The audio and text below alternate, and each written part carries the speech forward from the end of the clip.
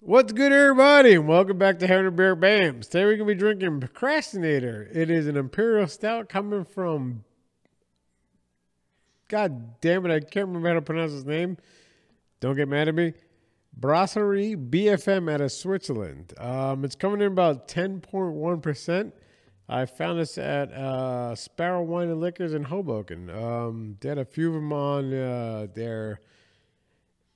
You can call it a singles rack. I wouldn't call it a singles rack because I literally judge all places that do singles from halftime up in the Marinac. Because if you want singles, you go to that place. That place has every single beer they have in stock is a single. So if you want to do singles, that's what you should look out for. Those guys are top of the line, the best, and they always have what you want. So, well. Enough of my jibber jabber. Let's crack this son of a bitch open. It's from Switzerland, but a lot of the stuff on the can is French. And I'm not trying to pronounce anything wrong because I know a lot of French-speaking people, and I don't want to be ostracized for making fun of the French language. Good Lord, this beer is as dark as motor oil. Jesus. It's got a good head on it, too.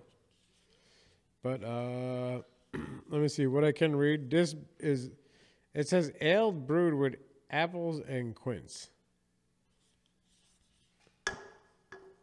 I don't know what quince is. I mean, I do, but off the top of my head, I can't remember what it is.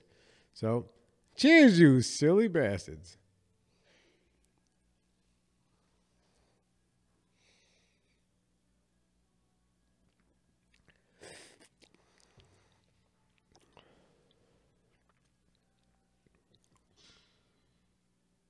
Good Lord, that tastes like a apple pie that my grandmother used to make.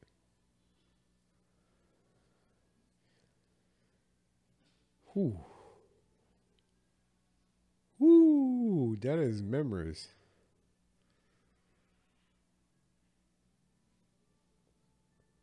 Damn, that is good.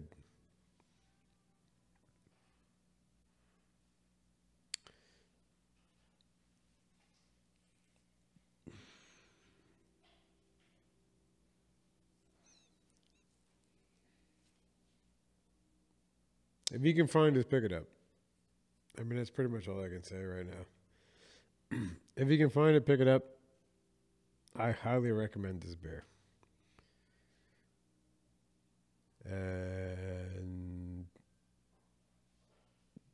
that is all I'm going to say right now. So, with that said, I'm going to conclude this episode of How to Bear Bams. And always remember, all beer is good beer. Cheers.